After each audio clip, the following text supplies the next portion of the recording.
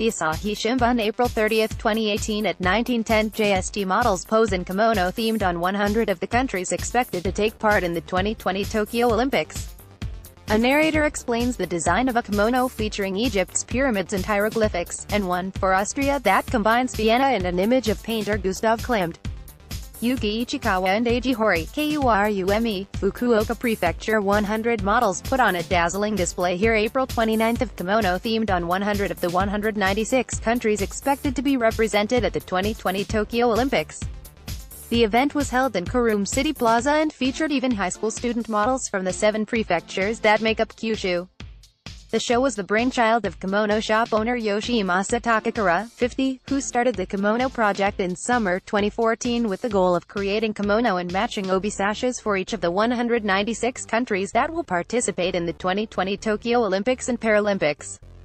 It will be a way of showing Japan's traditional omotenashi hospitality spirit, he said. 4 years on, Takakura is halfway to reaching his goal.